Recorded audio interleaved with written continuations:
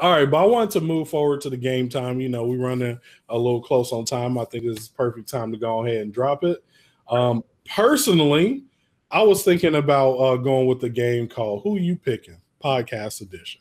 And so what I'm envisioning with this little game is this a way for us to really get to see what niggas think about their podcast mates. Since we are both separate podcast groups with about 5 members apiece, I made it so it's like, hey, it's you, and you get to pick 2 more members of your podcast to be with you during this certain anime situation.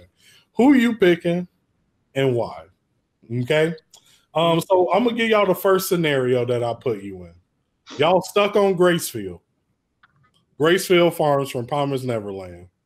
Oh shit! You get to pick 2 of your niggas from the podcast to be with you. Who you picking to help you get out this motherfucker and why? All right, I'll go first because he I don't think he heard the question. So I heard the question. I'm 100% picking Zeno. Me because we was watching. I'm like, hey bro, how would you? Because we were talking about slavery, talking about escaping a long time ago. So so me and Zeno and shoot. I'm not picking Leo. Leo will get us killed. Hey, boss, they trying to sneak out, boss.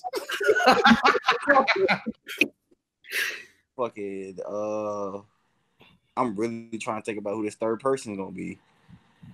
James. Yeah. When he is on there, James.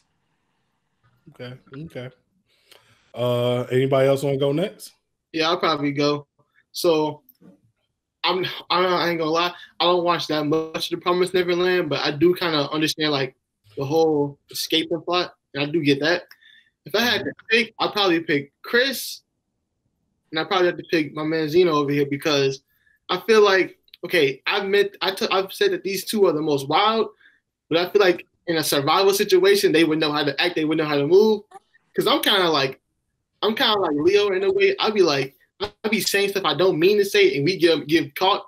They're gonna be the ones to be like, "Hey, yo, shut up right now." We're gonna get me together. I was like, okay, I'm gonna just rock with them. All right, bet. You ready, or are we MGG going? I'll give you a little bit more time. MGG, what's up? Who you taking? All right, man. So I'll tell you first who I'm not taking. I'm gonna start with Jugga as the first note. And why do I start with Jugga? Not because I actually like Jugga a lot. Jugga just has too much faith in humanity. So I feel like at Gracefield, he will buy into the fact that we just taking tests and niggas is not getting killed. So it would just be hard to convince him to go like, hey, bro, I need you on my side. I need niggas that kind of already have that, like, I don't really believe in the world that much.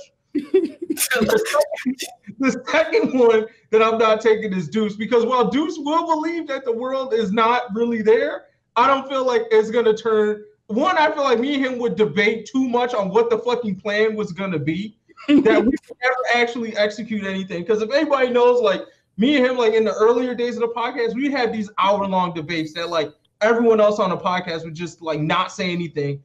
And me and him would just be talking back and forth about our contrary opinions that may even be saying the same thing. So I feel like we would just be standing there planning shit and it would go nowhere. We'd just fucking die.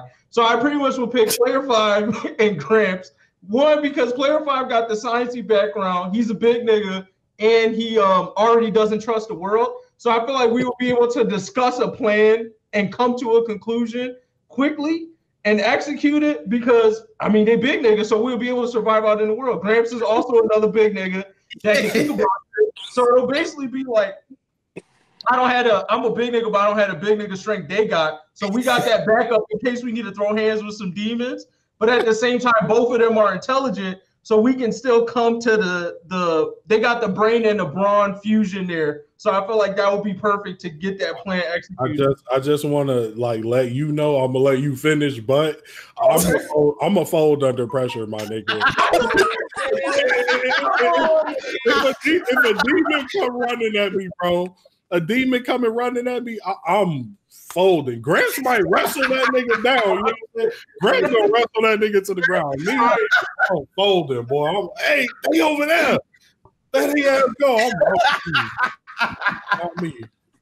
But at least I'm being 100 with you. said thanks for believing in me, but we gonna die.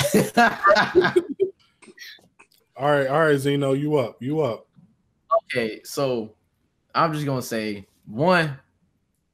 I feel like in this, so just the comparison, I feel like if I were to be, you know what I'm saying, in that situation, I'd be more like the Ray, because if you know how they it's the rule of three. So you got Emma, which is like they all smart, you know, because they all like built that way. Mm-hmm. But Emma's more like the brawn, right? She's more, I'm gonna kick him in the face, and they're like, wait, let's think about it. I'm gonna kick him in the face. Then you got Norman, who's like the smart guy, but he's not so strong. But like instead of him like kicking him in the face, he might set up a trap and, you know, get him that way. And then Ray's supposed to be like the middle. He's supposed to be the middle ground, and he'll do a little bit of both, like kick him into the trap and then blow some shit up. So, I feel like I'll be Ray in regards where, like, okay, I ain't gonna say that. I ain't gonna say what I want to say because y'all already think I'm a cannibal. But I feel like how did we get to eating people?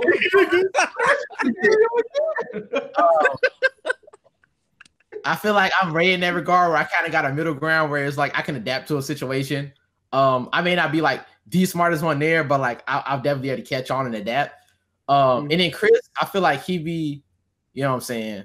Not only does he slay big girls, he slay demons and stuff too. So like he be more like the brawn, you know what I'm saying? Right. All right, so now I got a question for you, Chris. Yes. If somehow, some way, don't ask about how, just somehow they was like, hey, bro, if you fuck this demon, we out of it. Is you gonna put on for the boys and clap demon cheeks? You got a big ass? You said yeah? She got a big ass? No. She absolutely grotesque, my man. Can I at least put a paper bag over that bitch head? Close your eyes. He about to clap the cheeks. He about to clap the cheeks. He's about to clap them cheeks. Hey, MGG, you think you take it real quick from here? Yeah, sure. All right, I need a second. All right, to be fair, right? The demons, damn, I don't want to do no spoilers because it's still kind of new. But the demons, I sit out that demon. I'm not gonna lie. You gonna clap some cheeks? Hey, it's for our lives, bro. It's for our lives. Okay, well, hey, see, there you go. And that's why you call. Okay, I got. Oh, you slaying the demon? Hey, look. Yeah. Hey, Chris the Demon Slayer. There you go. What? Another nickname? I'm counting that out.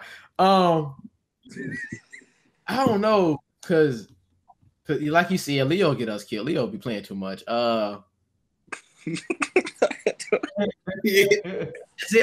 get us fucking murdered. Look, it's decent, but I feel like it'll be too much. Us just trying to get to the point. Like we be like, all right, everybody be like, okay, we're gonna do this, right? We're gonna jump over the wall and we're gonna jump on, you know what I'm saying? We're gonna run down and we're gonna do this. And he'd be like, well, you know, I just think that if we do that, then we could try doing this, and like it'll just be too much of us arguing and not getting to the goal, you feel me? Right. All right. I mean, I think James is cool too. I feel like he'd be like able to think us out of the situation, right? If I were to do like the rule of three, it'll probably be him for that. Only because I feel like he'd be like more like okay, let's sit back, let's think about it, and then execute. Because sometimes I can stop Chris, but not all the time. So I feel like as he clapping them cheeks, some other demon got to come, and I'm like, hey, hold on, stop. He's like, I ain't done yet. And I'm like, oh, here you go. And then, you know, I got to have him like, hey, dude, we both, you know what I'm saying? So I feel like, you know what I'm saying? It's just how it is. Okay. All right. But yeah, man, I think we'll survive. That's all I'm saying. I think we survive. Chris, you got to take, obviously, you like taking one or two for the team. But look, let me tell you something. No, I usually don't take any for the team, but if it's for our life, I'm taking it for the team. Let me tell you something. I don't take shit for the team. I don't ever take an L. I don't know about y'all, right? But there's one demon on there. You know, I'm just saying, if I had to do it, I'd do it too. But it's the one demon, just the one. That's all. Demon is that? Which demon is that? It's the one is in the got the blood. The blood, you know what I'm talking about? I feel like like she decent. Like she ain't take her mask off, but like instead of me getting a bag, she just keep the mask on. You don't get to fuck one like that. You get one that like she take it off. You got to get one that ate a pig. So now he. Oh, okay, right. No, I got you. Did everybody go? Yeah. All right, cool. Besides, you didn't say yours though. Oh, me? If I'm stuck on Gracefield, I'm probably going. I'm probably gonna go maybe Jugga Gramps. Got it. So I feel like Gramps, smart, also athletic, full package, can't beat it. But Jugga will probably ground me because I'll be ready. I'll be like, oh, we're in an apocalyptic scenario. Fuck it. Like I'm Negan. Like day one, I'm Negan. You feel me? Like, oh, we in apocalypse. I'm wrapping my bat up. Like, let's go. Like, so I'm gonna need a nigga like Jugga to be like, hey, y'all, let's not forget our humanity. I'm gonna need that for sure.